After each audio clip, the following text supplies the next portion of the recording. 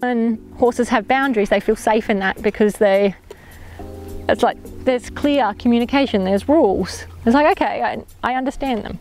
Far enough away that then they go out and around. If they're in close to you and you send them, they run through your bubble. It's black and white. It's very clear communication. And then he can stay connected to me, he can stay engaged because he's not confused. Quite half disengaged. So I was like, oh, if I'm not particular about that, then next time he'll do even less. I get this. You're speaking a language, I understand.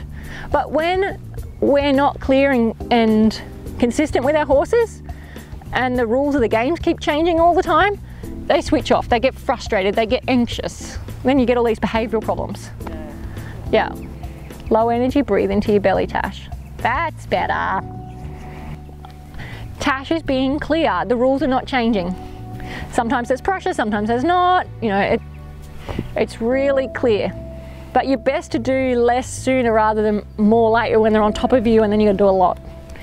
We're trying to teach him how to still his brain.